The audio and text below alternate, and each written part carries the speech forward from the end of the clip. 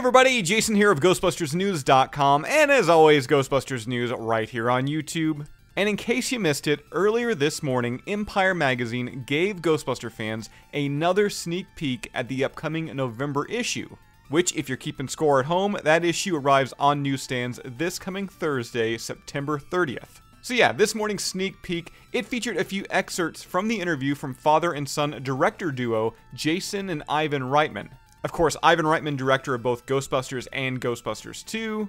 And then you have Jason Reitman, director of the long-awaited Ghostbusters Afterlife, the third installment to the original Ghostbusters franchise. Now, as part of the interview, you're seeing it right here on your screen. Empire did give fans a glimpse of the photo shoot taken for the magazine, once again featuring both Jason and Ivan Reitman, with the photo shoot taking place on the Sony Studios lot in Culver City, California. Now, following this morning's reveal, Ghostbusters Afterlife director Jason Reitman took to social media, posting, "Thank you, Empire Magazine, for this moment with my father. I've said from the start that Ghostbusters Afterlife feels like getting the keys to the car. To quote Rob Brydon in The Trip, you're stuck in a metaphor. Thank you, Dylan Coulter and Kristen Shaw, for making us Reitmans look coolish while leaning against a classic car, when our natural habitat is huddled over bags of popcorn."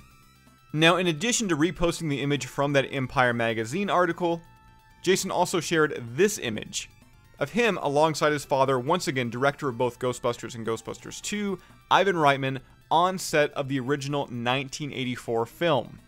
As both Jason and Ivan have admitted in countless past interviews, the whole process of making this film has been rather emotional.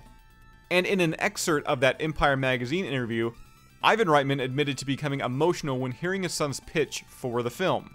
"It just took my breath away. I literally cried. I even cry right now when I start to think about it.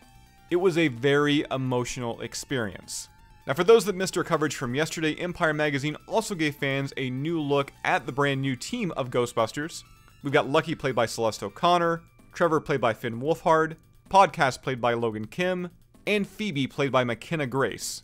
As well, we also received this up-close shot of Muncher, a newcomer to the franchise, and someone or something I cannot wait to see more of when Ghostbusters Afterlife arrives in movie theaters exclusively on November 19th. Now, as I mentioned at the top of the video, if you would like to grab the brand new November issue of Empire Magazine, it will be arriving on newsstands this Thursday, September 30th. If you'd like to go ahead and pre-order your copy, we do have that information and it can be found right down below in this video's description. That's all I've got for you here right now. As always, be sure to subscribe to Ghostbusters News here on YouTube. Bust that bell notification icon to stay up to date with everything that's happening within the Ghostbusters world. If you'd like to join up with Ghostbusters News, check out our Patreon page. We have a link to that down below in this video's description. And I'll see everybody right back here next time.